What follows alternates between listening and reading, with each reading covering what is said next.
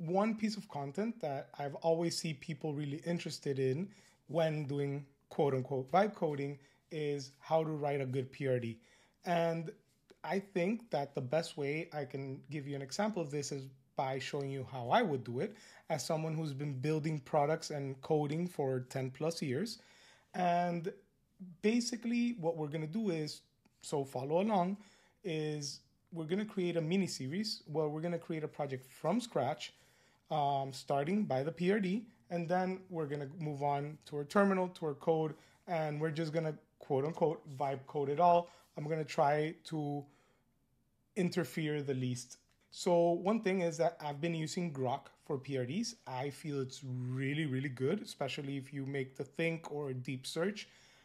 It just, I don't know, I just really like the output. That's the only thing I can say. So I think that a good PRD includes big picture, goals, who is it for, core features, how it works, the tech stack, the user journey, and basically kind of like the next steps. The tools we're going to use is Grok for PRD planning, Cursor plus Claude 3.7, Lovable U to build the UI, and then in the tech stack we're going to use Turborepo, Next.js, Nest.js, Plaid, Tailwind, Shad, BullMQ, and Prisma ORM, and for auth we're going to use Better Auth. That is my 0 to 100 stack. I die by that stack. I will always use it. I don't care what anyone says. That's just me. You do you. Great. So how do I start? Basically, I'm using this tool that's called Super Whisper. I'll die on this hill. Best tool out there right now. I don't even type anymore. It's just dictating. So what I would do is I would bring this tool up and I'll start telling it what I want. It'll insert the text and then we'll start the planning process. All right, so action. I want to build a personal finance dashboard.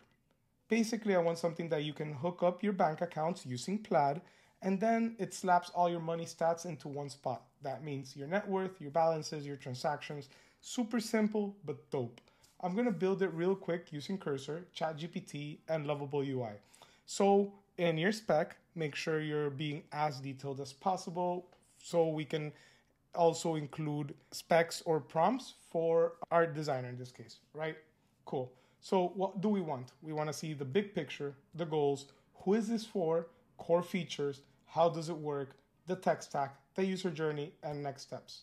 Finally, the tech stack, the minimum that we want to use is we want to use Turborepo because it's going to be a monorepo, Next.js on the front end, Nest.js on the back end, Plaid, Tailwind, and Shad CN for UI. BullMQ and Redis are going to be a little bit more back-endy stuff, but we want to use them in order to sync our Plaid data. We're going to use Prisma ORM in order to interface with the database. The database should be Postgres. And for authentication in Next, we're going to use Better Auth. Finally, before we get started, please ask me 3 to 4 clarifying questions if you need in order to understand better what we want to build. So now what it's doing, it's processing, it's transcribing, it's using a highly intelligent AI model, and then it's passing it through Claude to improve my text, right? So basically everything I just jumbled, it made it even way cleaner. So now we're just gonna hit enter. And you know what? Let's use the think.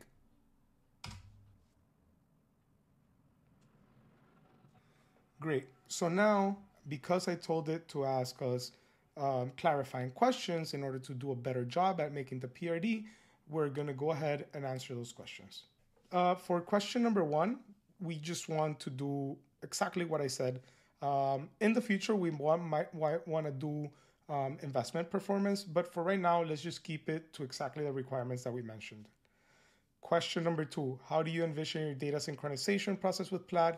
Well, I imagine daily, maybe twice a day for right now. So maybe once in the morning, once in the afternoon, should be triggered through a cron job in the backend, and it should be using BullMQ and Redis. For question number 3, what level of user customization do you want for the dashboard? Let's keep it very simple. Just read data, no customization. It should be a very cool UI, should have charts, but it should also be very clean and minimal. For number 4, are there any specific security or compliance requirements? Not really. This is going to be internal, just for me. But yeah, just for me right now. That's it. Great. So it's now doing its thing.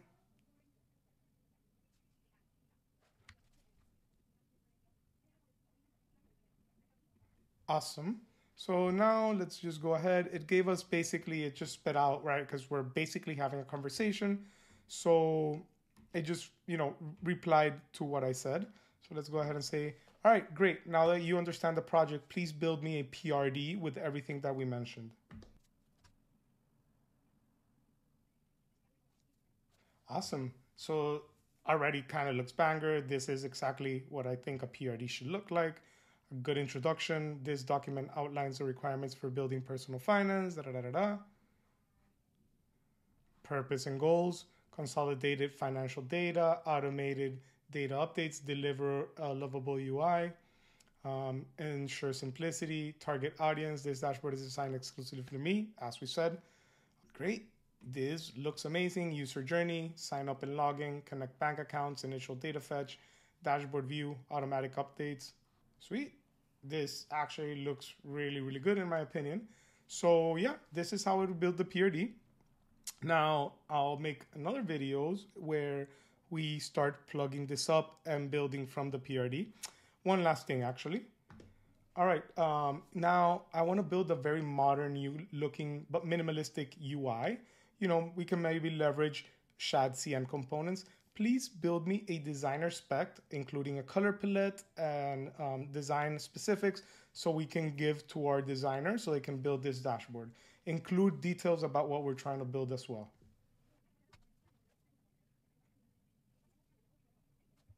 Sweet. So now what I would do is I would copy this entire thing and I would go to Lovable and just paste it there and then start working on Lovable. This is actually pretty neat. Sweet. Stay tuned. Second video, we're gonna get into more either building the Lovable UI just for the fun of it or starting getting into setting up the code, whichever. Either way, there's gonna be like 5 little videos. So yeah, just follow along.